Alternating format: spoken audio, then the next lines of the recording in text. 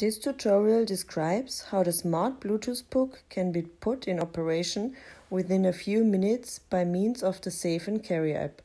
It's also shown how to set with the app a switching program or to switch manually the outputs of the puck. If the app isn't installed yet, please scan the QR code and download the app from the desired store. Alternatively, you can search in the Google Play Store or Apple App Store for Save and Carry or Hugo Müller. During first start of the app, you will be asked for relevant access control. Please allow this for proper app functionality. Now you have the choice between project and remote. Projects are used to create switching programs and configurations for all our Bluetooth and NFC devices. Such data can be transferred bidirectionally between your mobile and your switching devices. This means that you can also read data from a device and use this to configure another new identical item.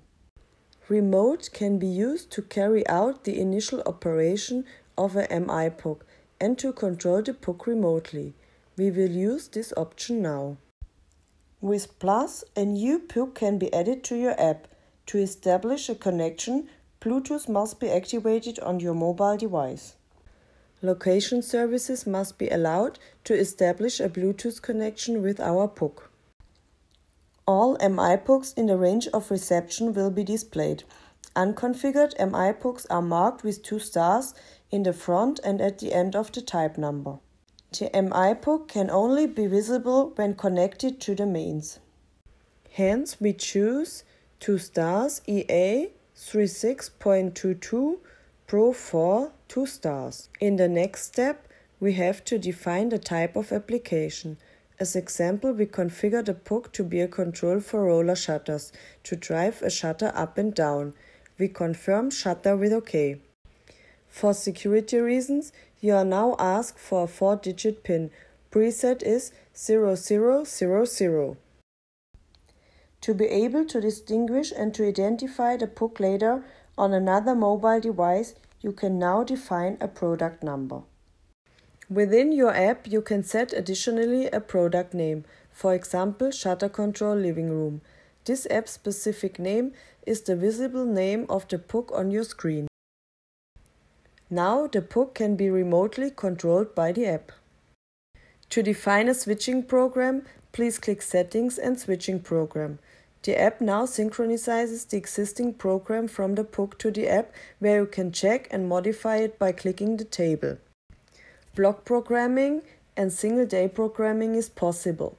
We use in our example simply Monday till Sunday and the Astro function. Switching command depending on sunrise and sunset. We use the preset offset and save the program. Herewith, the program will be transferred to the mi.puck. The switching program is now automatically set to be active. If you use the mi.puck with app just as remote control, please deactivate the switching program. If a mi.puck has been connected to a smartphone, the app will immediately show the remote screen and list connected mi.pucks. Mi.pucks in a range of reception will be marked blue, all others are gray. To change the basic mode of operation, for example a shutter control, should be changed to be a standard time switch. For lighting, the mi.puck has to be reset. Confirmation with OK will reset all modified settings. In a final step, the puck can be removed from the overview My Devices. A completely new configuration of the mi.puck is now possible. As you have seen, the smart Bluetooth mi.puck can be set into operation with the app Save and Carry within only a few minutes. Have fun while testing!